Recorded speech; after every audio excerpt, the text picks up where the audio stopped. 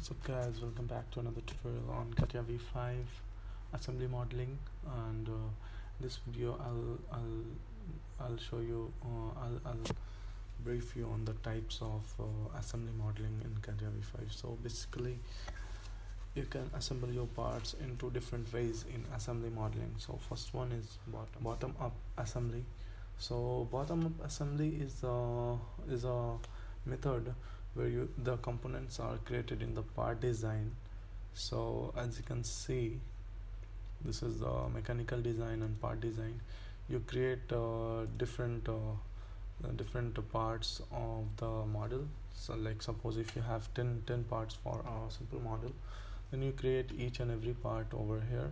So this is the first part, and consecutive second, third, fourth, like that you create and save it in a particular folder.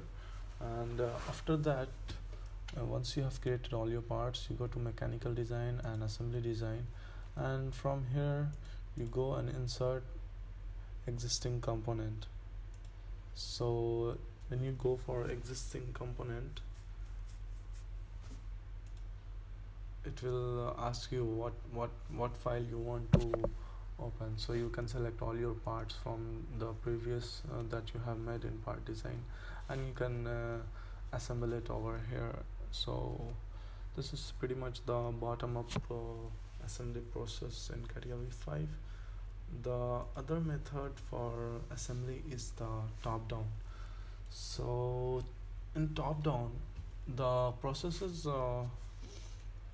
same, but the approach is different. So what I mean is,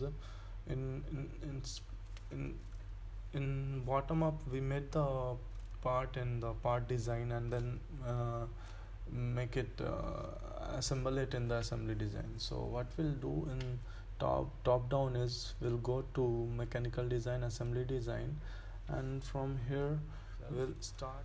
So like a new part, right, we'll select the axis,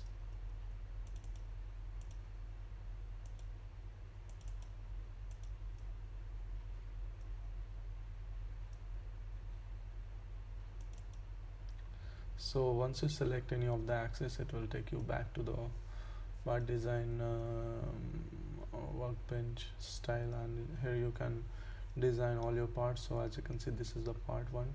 Consecutive, if you want to insert a new part, so you just have to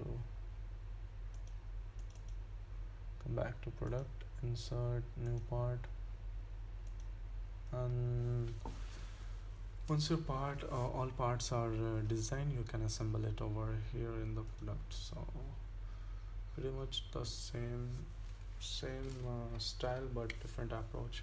So this is all about bottom up and top down assembly modeling in Catia V5. I hope you guys like this video. Make sure to subscribe and comment if you have any doubts, and I'll show you a blower assembly in the next video, so keep subscribed. Thank you so much, and peace.